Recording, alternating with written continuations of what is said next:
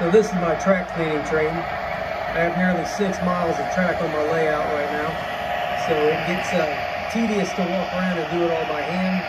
So every now and then I'll just run this train around, and it does a pretty good job of keeping everything clean enough that my engines don't stall due to dirty track.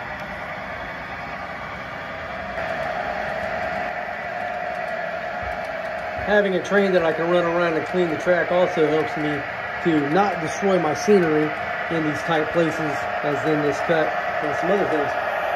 Oh, and we have a separation here. Hang on. So this track cleaning car is really not even a car.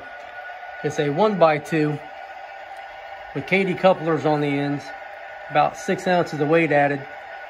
And these are pads that go on a piece of furniture so that you don't scuff your hardwood floors.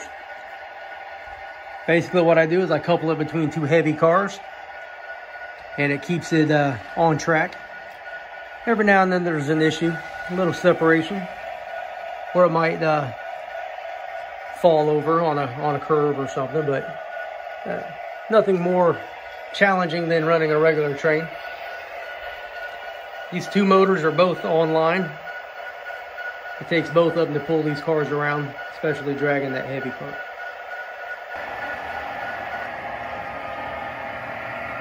Here's a good example of how that car tracks going around the curves.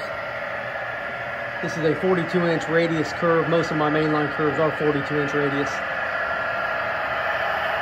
A shorter cleaning car would probably run better on sharper curves.